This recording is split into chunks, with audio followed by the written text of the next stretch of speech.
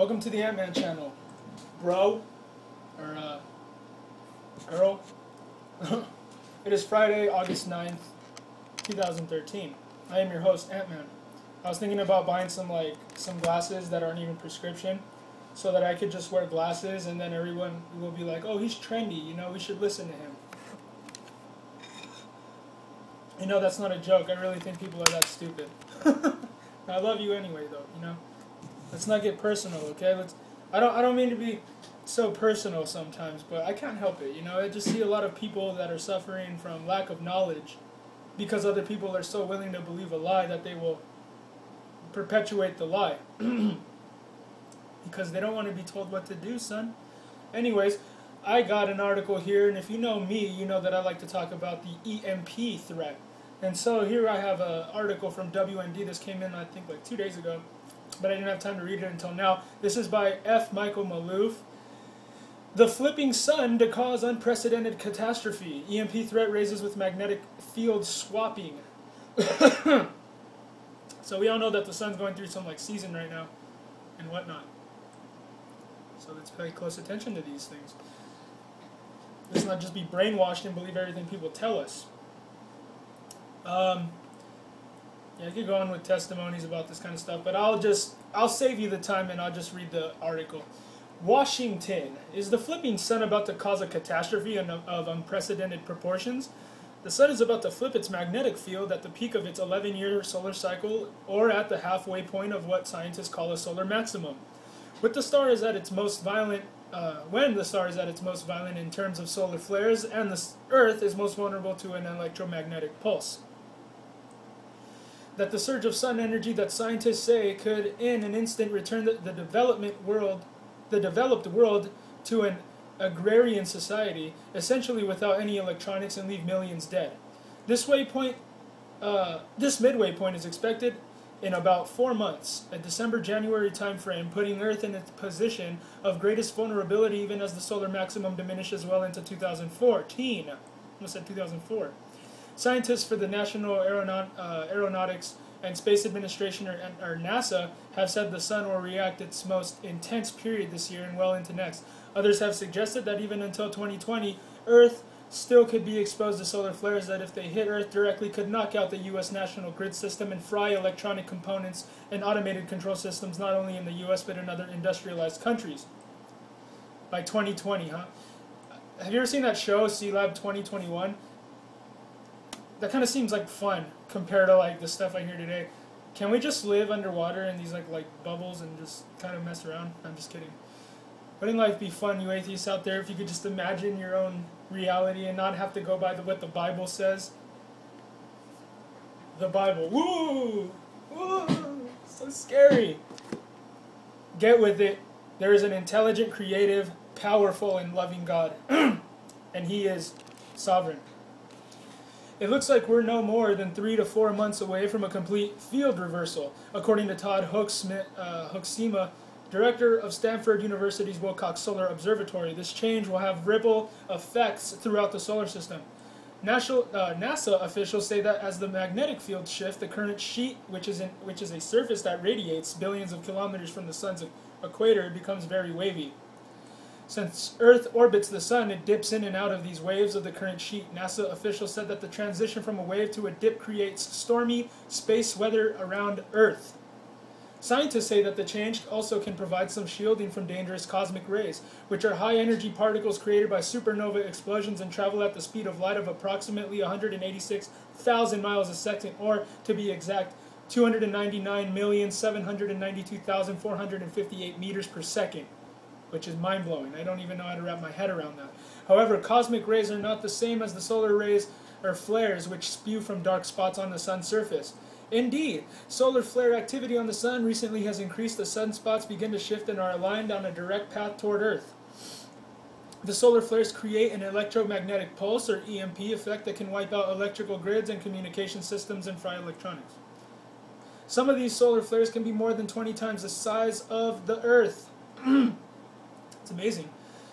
That's really amazing. Experts say that Earth experienced the largest recorded direct solar flare in 1859, which is called the Carrington event. At the time, the only pieces of electrical equipment were the telegraph and the first parts of the transatlantic cable. The direct hit from the solar flare burned the telegraph wires, created fires and explosions. The effects felt round the world, last for 3 days. At the time, the transatlantic cable was just being laid, but also had to replace. At the time, the transatlantic cable was just being laid, but also had to replaced. He forgot to put be replaced due to the impact of the EMP on the equipment. Since then, countries have come to be dependent on electricity, electronic components, and automated control systems to survive as a society. See, it's times like this where you can't make fun of the guy that lives in the woods with the overalls and all that, dude. I totally understand you guys that don't live on the grid, that live out in the flourished greenlands of America. You guys have a certain attribute that us city people don't have, and that's that you don't rely on technology too much. You know that you can do certain things with your own hands, that you don't need a certain tool to get a certain job done, that it's all super convenience in it. Let me tell you something about convenience that's really weird. The more convenience you have, the less you give a crap about what you can actually do with your own integrity or with your own intuitiveness. Experts say that a Carrington-type EMP event occurs every 100 years. However, it's been 154 years since that event, making Earth overdue for a similar event, but with more catastrophic effects on critical infrastructures due to the dependency on electricity. A direct hit from the EMP from a solar flare not only would knock out all unprotected electronics, but could subject 90% of world populations to starvation and death, particularly in urban areas. Who lives in an urban area? I do. That's not fun. That does not sound fun, okay? Okay, guys, it's a good thing that, the other day my storable food came in. I got a free sample here. Wise Company looks savory stroganoff. I think it's smart to know what's really going on and to be prepared. It's not so much as being paranoid. It's just being wise and understanding that there is a shifting of the times coming. Kind of like how the 90s were all like it was popular to be a gangbanger. The 2000s, it kind of started to fade away. Now it's totally exposed, just like evolution, for being totally fake and other things. This is due to the fact that all critical infrastructures on which a technological society such as the United States depends would fail in a cascading effect once the grid is knocked out. These critical infrastructures include telecommunications, financial and banking systems, food and water delivery, emergency services, and petroleum deliveries, among others. No cash registers would work, no fuel pumps, no trucks to deliver food, no networks like phone, power, and water systems. In essence, a return to an agrarian society. I think like 90% of today's youth would probably die because they're not allowed to use their cell phones. Weird. I know that there's youth out there that you guys are smart, you guys know what's going on, but you're like subject to this public school of seeing all this gangbanger culture around you and all the ignorance of it and all of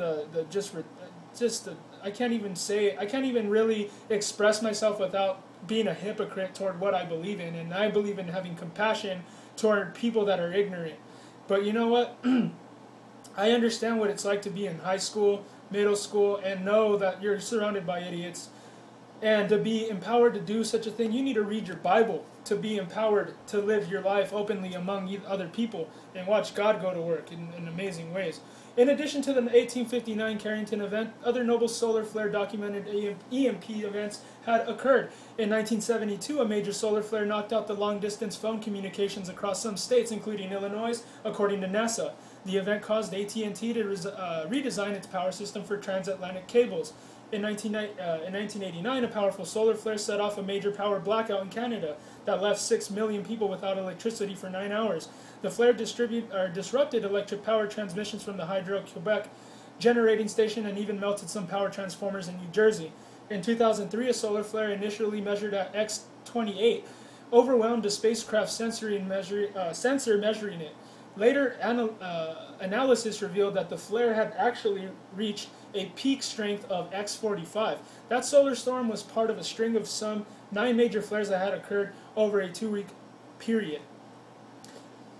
Well, there you have it, you guys. We have 2 potential threats to our infrastructure here in the United States. The solar flares that are coming off of those black spots on the sun that are way bigger than the Earth, so they're not going to be fun, you guys. They cause EMPs.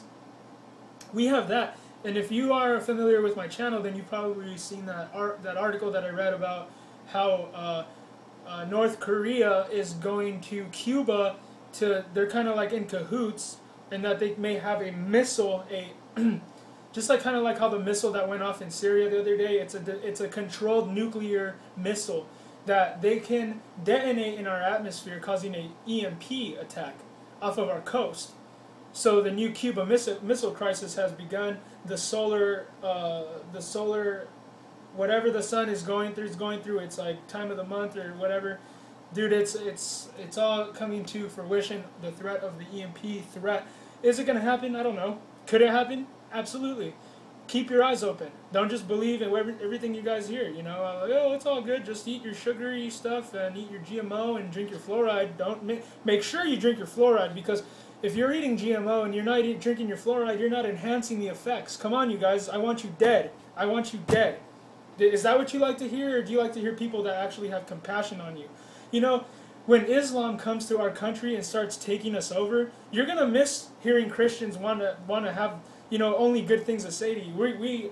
We welcome you with open arms and with compassion.